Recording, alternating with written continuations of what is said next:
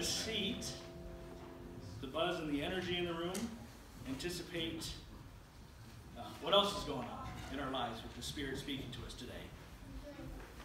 A few announcements here this morning. A couple reminders for us coming up. For those of you who were not here New Year's Eve, again, we've talked about this a couple times with our a little prayer request slip of something for you spiritually this year that you feel like you want to work on. Those of us here in leadership at Woodstock Bible Church would like to know about that. If you are watching online and hearing this also, and you would like to be included in that, we would like to include you in that also. And if you have that prayer slip request for us, you can either hand it to John or myself. For those of you online who may be watching, you can mail that into the church, and we will do that as well. Commit to praying for each of you through that. A reminder, next Monday, a week from tomorrow, is our annual business meeting, 7:30 p.m. here at church. So please mark your calendars. We would love for everybody to attend that meeting. There's a lot of stuff to talk about, and a lot of voting that has to be done also. Those of you who know for sure that you're not going to be able to make it, we have absentee ballots made up this morning. You need to see Ben Heath, our business deacon, if you know for sure that you're not going to be here, and get an absentee ballot from him. Another reminder, in 2 weeks from today, February 7th, we will be having communion, and that will follow immediately after our morning worship service, kind of similar to how we've done it the last couple times. We'll take a short intermission and a break, and then we'll have our communion service. Okay, we will turn to the Lord in prayer here shortly. Then we will continue with our music and worship time. The children will be dismissed after the worship time, and then John will be coming up for bringing us the word. So let's pause now and turn to the Lord in prayer.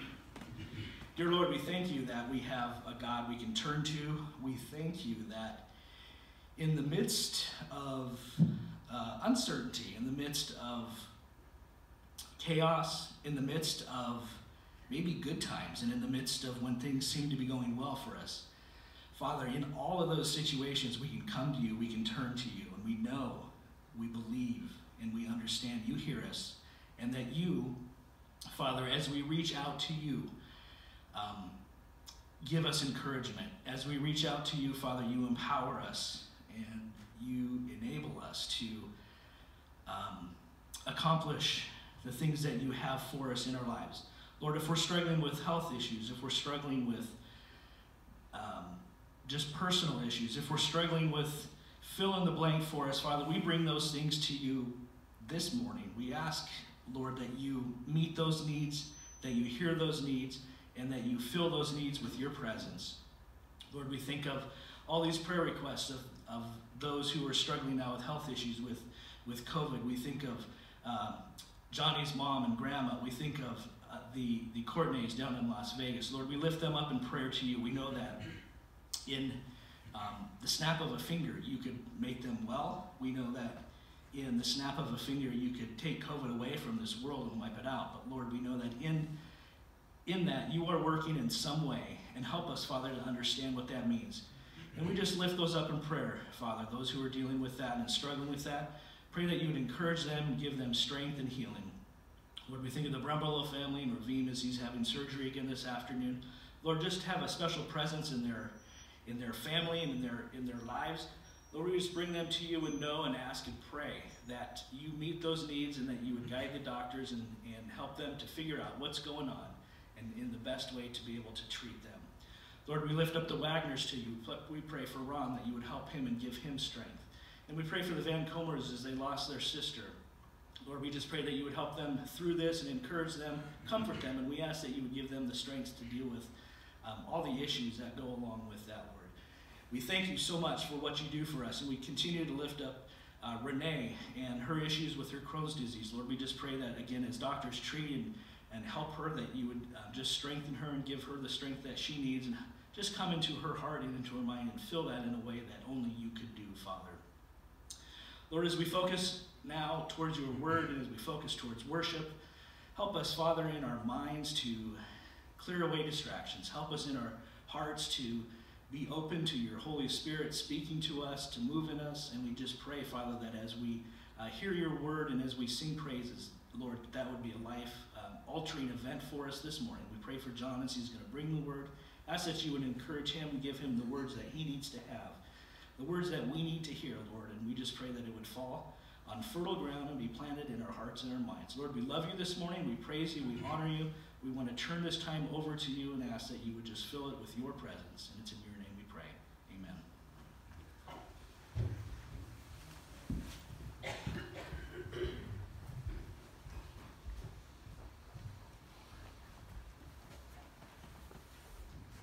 Good morning. Good morning. No screen? Okay, this morning we're going to sing some songs we normally don't sing, so pay attention and get your books. We're going to start this morning with number 175 in your blue books that you have in your pews. 175, Jesus, Hold My Hand. And we'll sing all three verses.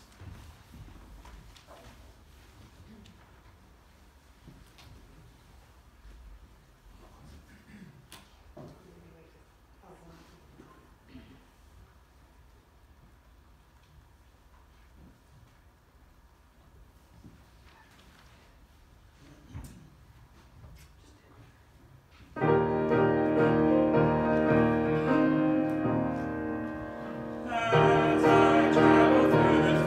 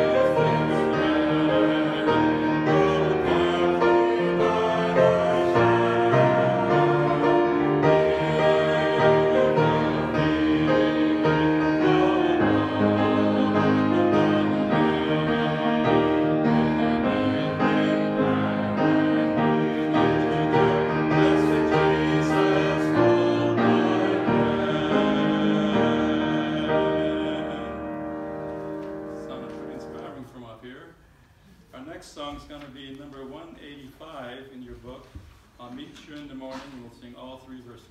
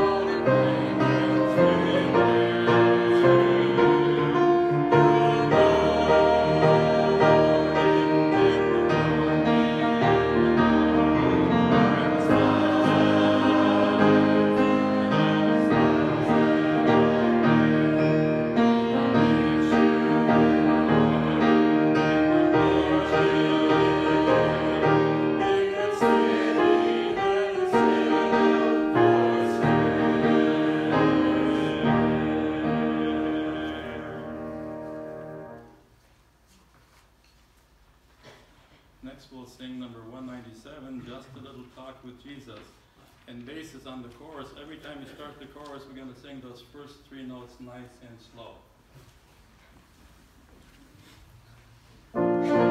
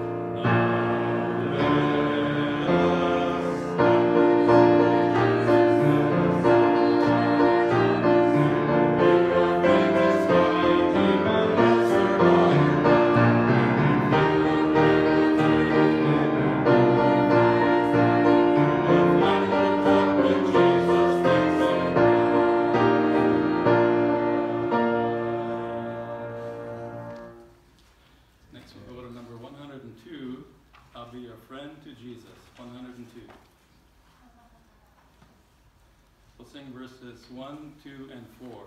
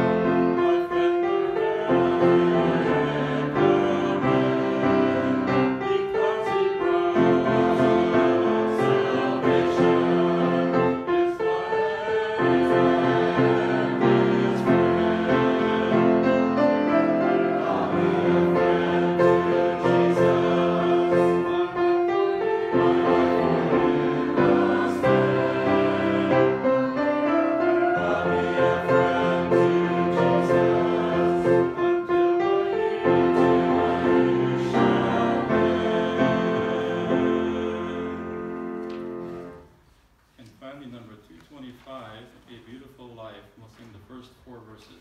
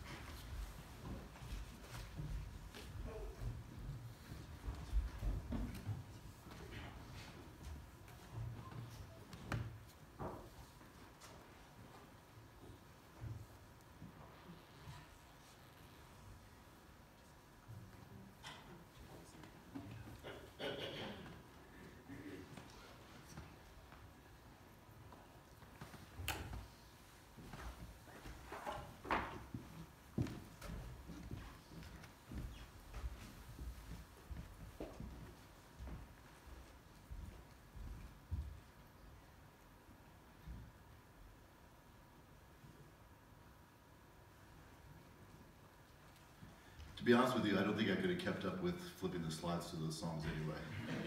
So it probably would have been a fool's errand. We're going to be continuing on in our series about God's wisdom in Proverbs. So I'm going to invite everybody to open up, please, to Proverbs chapter 4.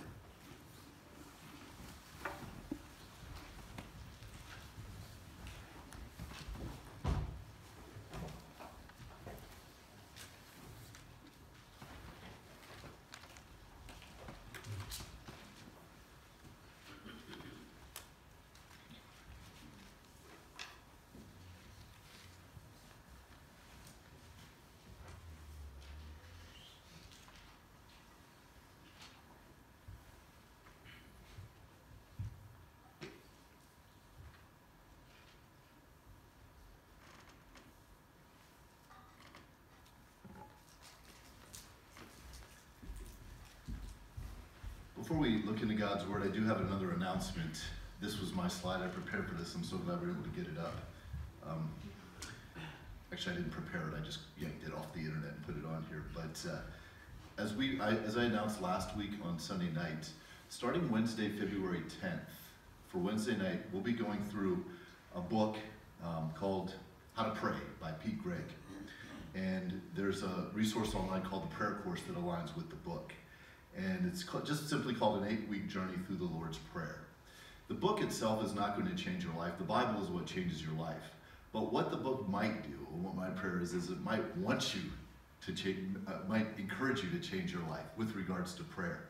Predominantly, a lot of the slips of paper that we receive regarding people's desires for the new year in their spiritual life, most of them had to do with a more intense and personal study of God's Word. Quite a few mentioned they need a deeper prayer life or would like to grow in prayer as well. I can guarantee you that the time and the focus and the material that we cover in this 8-week course is going to help you be more excited about those prospects.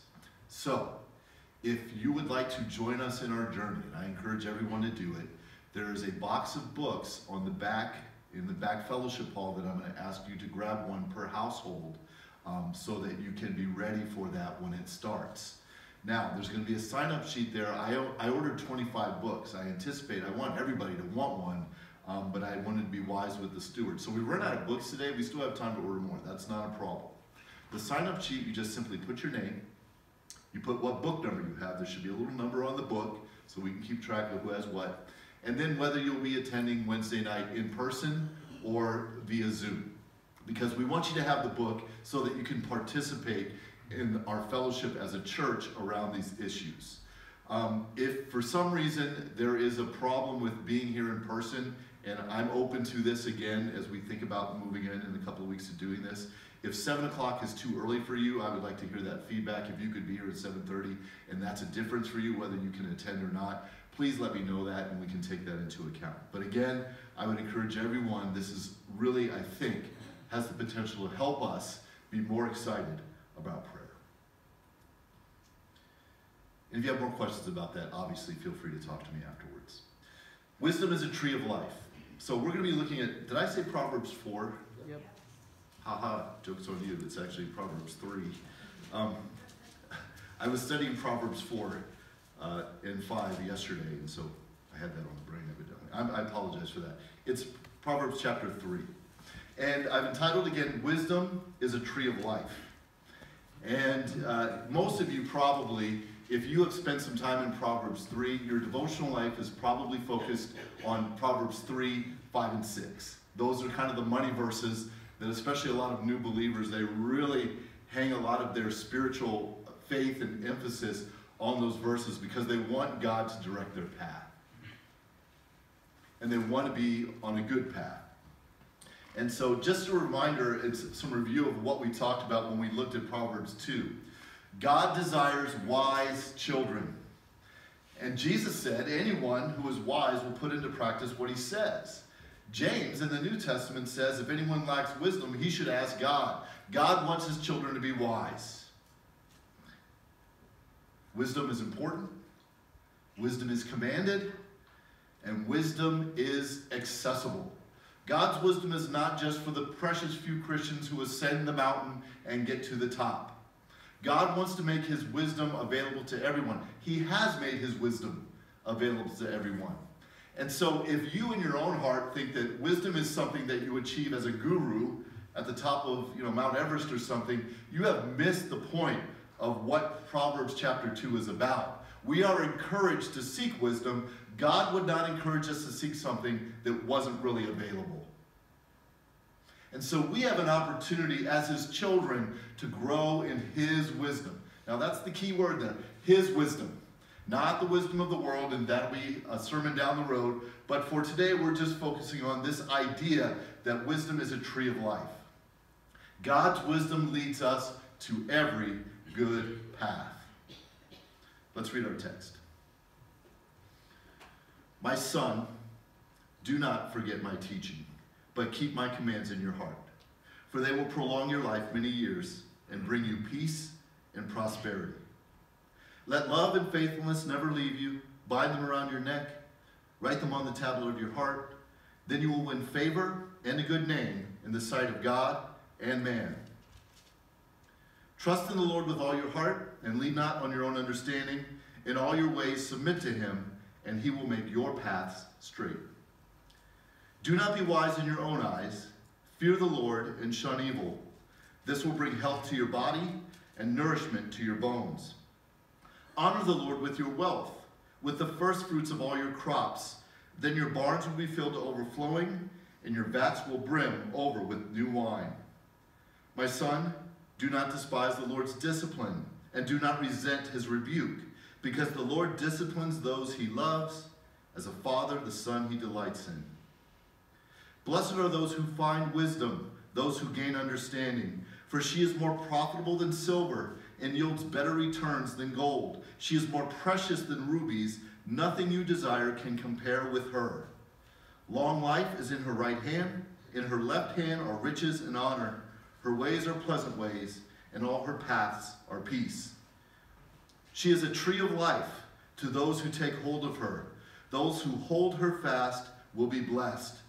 By wisdom the Lord laid the earth's foundations. By understanding he set the heavens in place. By his knowledge the watery depths were divided, and the clouds let drop the dew. My son, do not let wisdom and understanding out of your sight. Preserve sound judgment and discretion. They will be life for you, an ornament to grace your neck. Then you will go on your way in safety, and your foot will not stumble. When you lie down, you will not be afraid.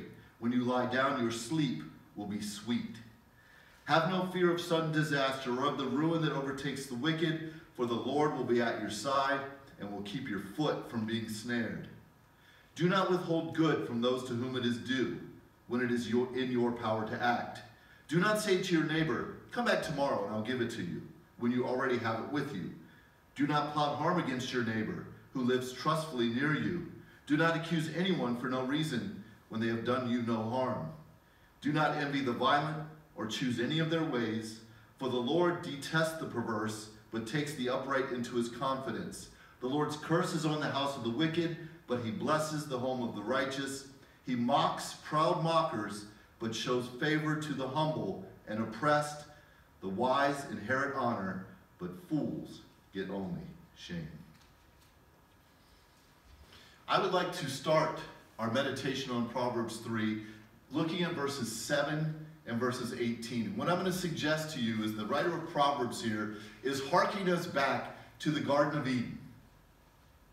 And if you look at those two verses, 7 and 18, we are seeing an echo of the choice that God gave Adam and Eve in the Garden of Eden. There's the tree of life, and there's the tree of knowledge of good and evil. Wisdom always involves a choice. That's why I can say confidently that God's wisdom is accessible, because God says you can choose it. You can choose it.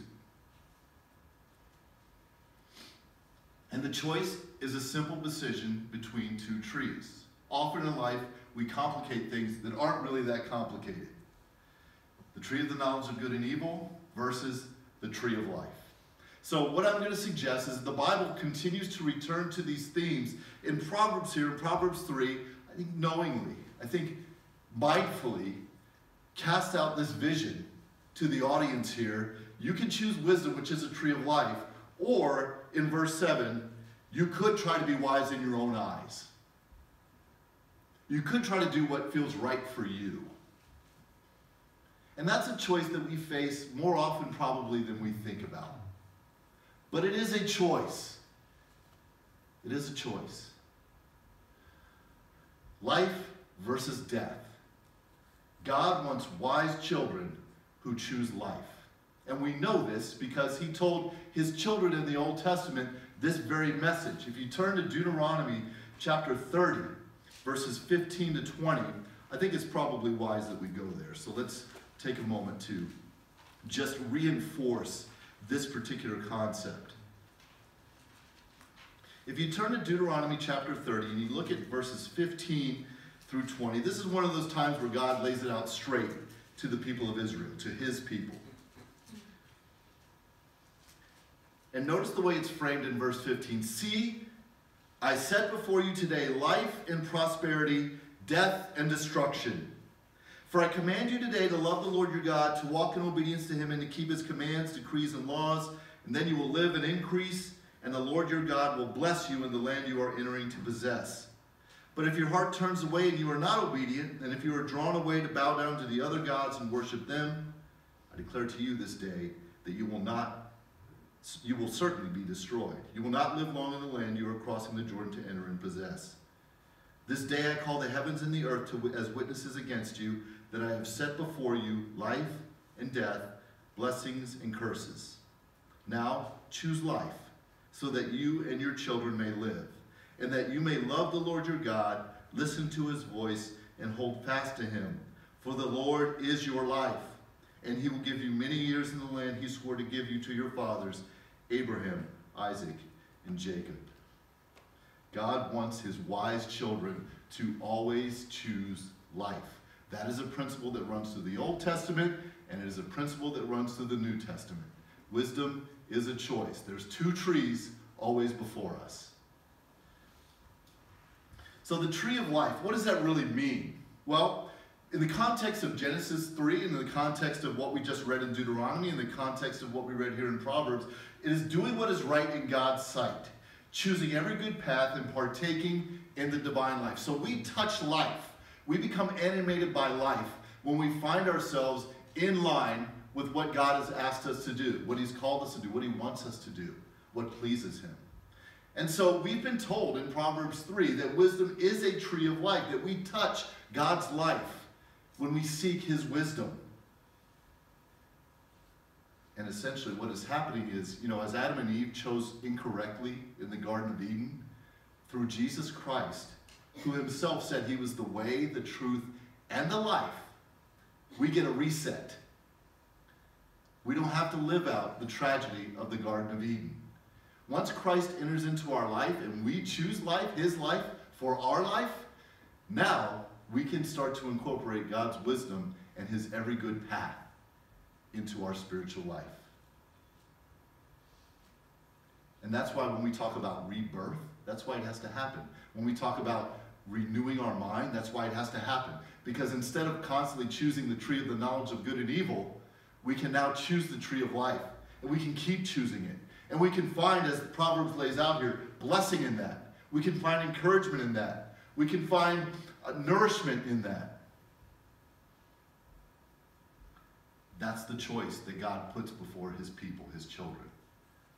The other choice is the tree of the knowledge of good and evil. And the writer of Proverbs here, talking to us, said, do not be wise in your own eyes. Do not be wise in your own eyes. That is the challenge of God's children, that we would seek to move that choice out of our mindset. We think we know better more often than we really do. And Proverbs has a lot to say about that particular principle, so I don't want to spend a lot of time expanding on it today, but we will cover it. This idea that often in life we feel like we've got a pretty good handle on things, it turns out we really don't. It seemed right in our own eyes, but it's turning out badly. Why do I keep doing this thing that it turns out badly? We ask ourselves that question and we kind of perplex ourselves sometimes. And God often has to tell us, it's actually not as complicated as you are making it. Choose life. Choose me. Now, there are some life principles that I would like to review now in this particular proverb, that Proverbs reverberates throughout the entire book. And so I just call these some life principles. Now, here's the issue. Often in life, you will hear people say things like, well, I'm having some money problems right now. Or, I've got some relationship problems. Or, I got a problem with anger. And those are probably true, but they're not necessarily, they're diagnosing symptoms and not going back to the root, which is the tree of life. If you have money problems, you have a wisdom problem. If you have a problem in your relationships, you have a wisdom problem. If you have a problem, flying off the handle and saying things that are inappropriate and offending people, you have a wisdom problem. These aren't little tweaks to the system. There's something wrong with that initial choice that you're making in your life between the tree of life and the tree of the knowledge of good and evil. Doing what is right in your own eyes usually leads to problems. I think that's one of the main messages that we get from Scripture. And so these life principles that I'm going to sort of walk through here in Proverbs 3 are all part of a big tapestry. They're part of a big picture. It's not like work on this and then work on that and then maybe you'll get to this. It's understand that every time you choose life, you are going to be avoiding that pathway of the knowledge of good and evil. And I hope you really notice the theme in this chapter is blessing. Sometimes we have to remind ourselves God wants to bless us. He does. And if you don't trust that about God, your relationship is probably suffering in some way because you're not being honest with Him. He wants to bless you. He wants to pour out blessings into your life. And He's asking, why won't you just choose me so I can do that? I want to talk first, this first life principle that's brought out in verses 9 and 10, where God talks about the way that we should honor Him with our wealth. Wisdom with money.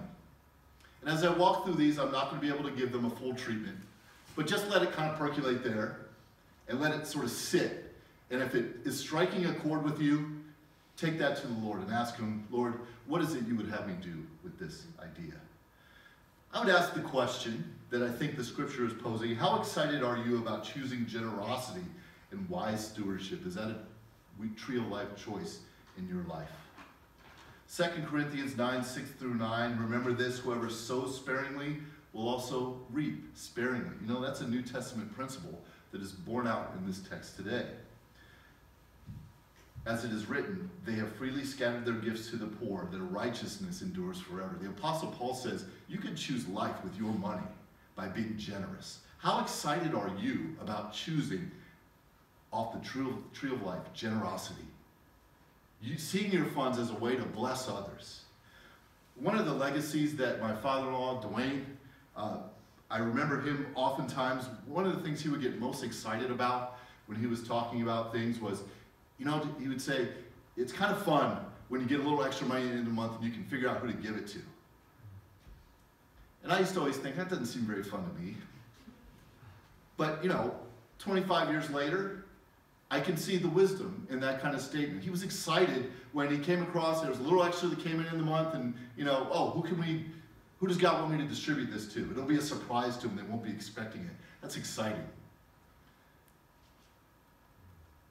Malachi 3:10, bring the whole tithe into the storehouse, that there may be food in my house. Test me in this, says the Lord Almighty, and see if I will not throw open the floodgates of heaven and pour out so much blessing that there will not be room enough to store it. Jesus Himself says in Luke 6:38, give and it will be given to you, a good measure, pressed down, shaken together, and running over, will be poured into your lap. For with the measure you use, it will be measured to you. We don't have money problems, we have wisdom problems. We have problems sometimes trusting the Lord in this very clear principle that God loves a cheerful giver and God wants a generous heart. Another principle we find here is verses 11 and 12. And this is again quoted in the book of Hebrews. You see how this wisdom embedded in the book of Proverbs reverberates through the New Testament. Verses 11 and 12 talk about wisdom through adversity, when we experience discipline. And the writer of Proverbs says, don't hate that when you experience challenges and trials in your life. Don't hate it. God loves you through that. And so wise children who are choosing the tree of life are going to see their trials as their Father leading them to a good path. It takes grace, it takes faith to see that. But if God wants us on every good path and he's offering us, and he's asking us to choose him and choose life, then we can see even our trials as a way for him. He's orchestrating ways that we can be put on that good path. Maybe we would not be directed to the better path that he has for us if it were not for this adversity, if it were not for these trials. And I get it. It's hard to understand how Ravine going to the hospital time after time after time is God's wisdom. It's tough to trust that sometimes. But as you understand all the facets of God's character and the blessings that he wants to pour out in our life, that's where the faith comes in. That's where the trust comes in. That's where the honesty and prayer comes in with our relationship with God. Now, amongst Christians, this is not a conventional view. Amongst the world, it definitely isn't. If something's not going right, if something bad happens, our first impulse is to find out who's responsible. Who can we blame? Even if it's kind of clear that we're the ones who messed things up, well, who else was complicit in this? There's the blame game. Or sometimes, we put it all on ourselves. Where did I go wrong? What did I mess up? And maybe there wasn't anything that we could have done differently. Maybe we didn't misread the signs. Maybe we didn't have a misunderstanding of something. Maybe just somebody made a bad choice that affects us. Or maybe this is the way things worked out. We get sick. The car blows a tire. It's things you can't explain necessarily. We have to see these adversity, we have to see these things as our good Father wanting to put us on a good path. So sometimes, without wisdom, when the tough times come, the long knives come out. Who are we going to blame? And sometimes it's easy to blame political people, sometimes it's easy to blame church leaders, or whoever seems to be in our way. And instead of really thinking through, Lord, what am I supposed to learn through this? We start to load up the ammunition and see who we can point our fire towards. That's not the path of wisdom. Verses 27 through 30 speak to us about our relationships and wisdom towards our fellow man and our neighbors.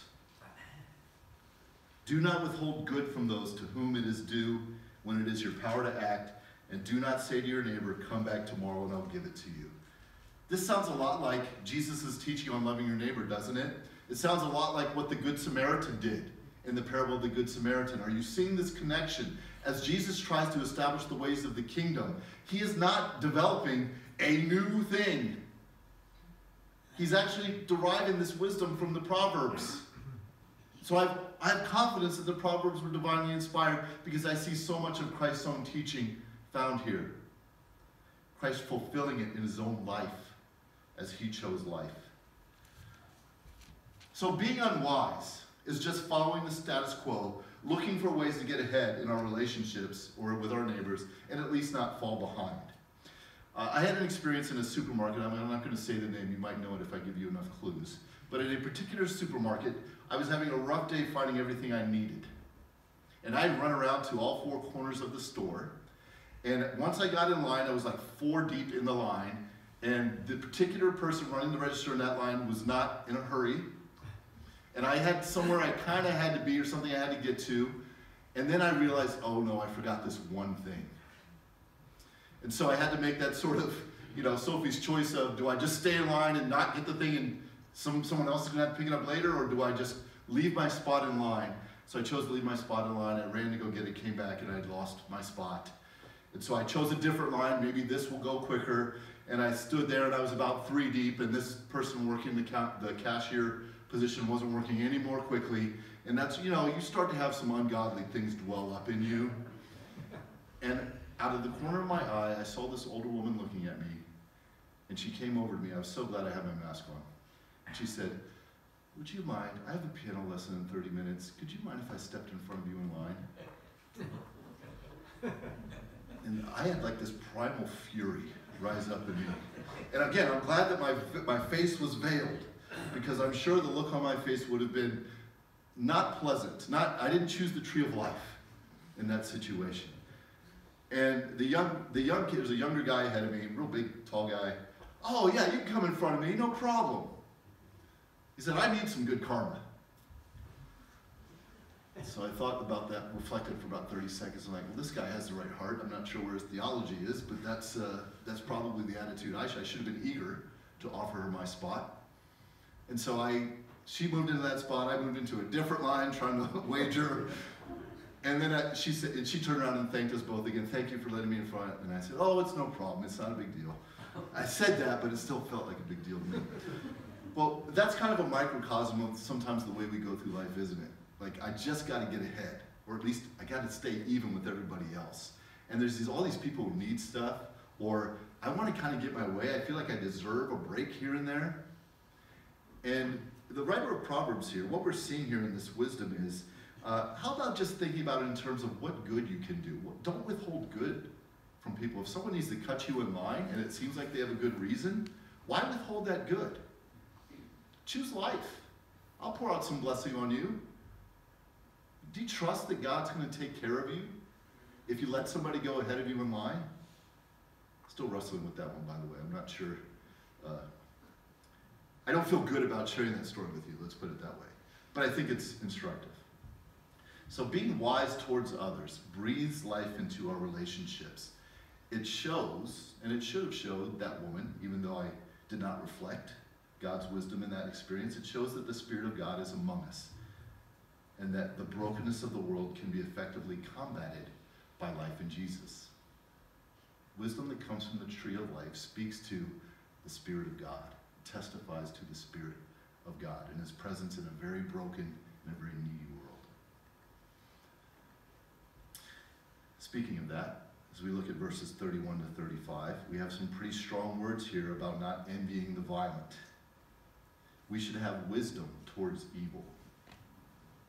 And we should all soberly reflect on the fact, how disappointed is God when the church starts to mimic the ways of the world to gain power or influence?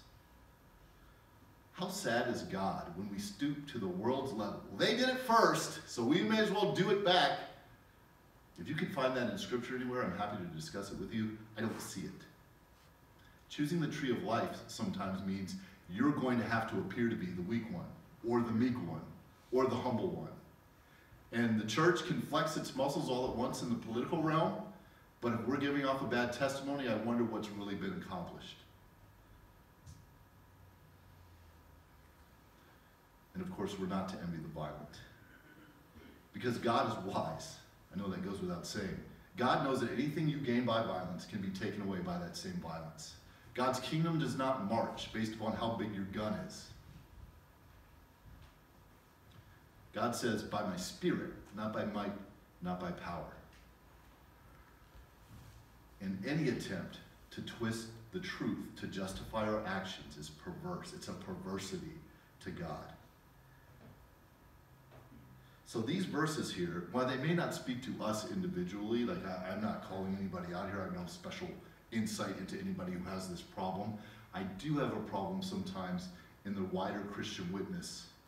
There seems to be an over-concern over winning and not enough over advancing the kingdom and the gospel in the spiritual realm.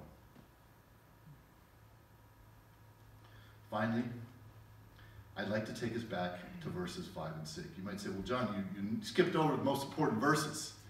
And for you, they still might be the most important verses. I didn't really skip over them. We just, in the interest of time, I windowed things down a little bit. I think what those verses should tell us is that every day, that should say we have the chance to choose life. We have the chance to choose life, I guess, too. Trust in the Lord with all your heart and lean not on your understanding. In all your ways, submit to Him. Now, in all your ways, I think we touched on a few of them today. Proverbs 3 touches on a few of them. In all your ways, in the scope of the decisions and choices you make, God is saying, choose life. Wisdom is a tree of life. And if you choose those things, He has promises for you, including your paths being straight. Every good path will be straight for you. And if you look at all the blessing verses in this chapter, they're in abundance.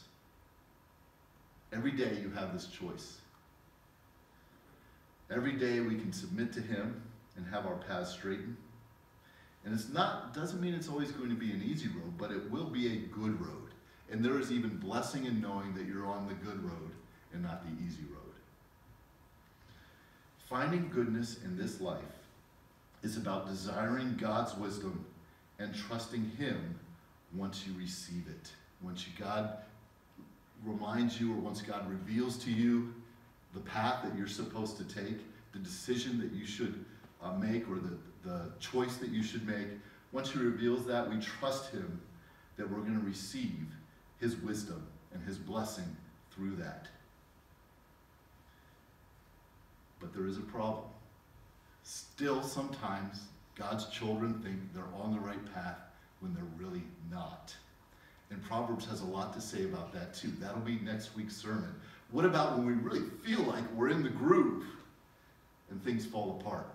What accounts for that? There's more that we need to learn. There's more wisdom that God needs to pour into our life. So Lord willing, next Sunday, we'll be looking into that a little bit further. I pray that God blesses His word today.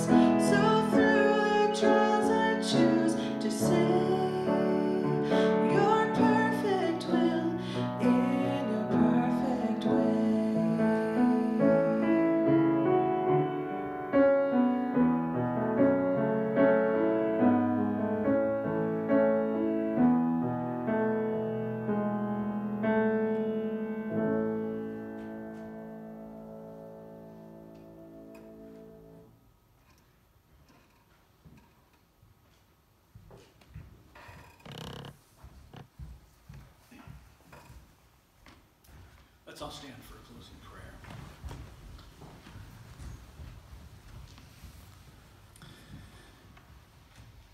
Father, we thank you for our service today. We thank you for the message that you have brought. We thank you for your word, and we thank you for your wisdom, which you are willing to share with us. You call us to seek. We pray that you would help us to be attentive to the situations in our life where we need your wisdom, that you would help us to want more of it, to ask for more of it. We pray that you would bless us as we go today, help us to do what is good, help us to be an encouragement to one another. In Jesus' name, amen.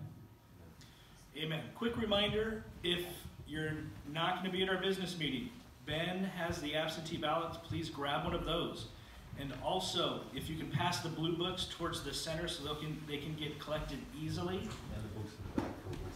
And the Wednesday night books in the back. If you are planning to be a part of that, please head back to the back there and the sign-up sheet and grab one of those books. God bless you this week.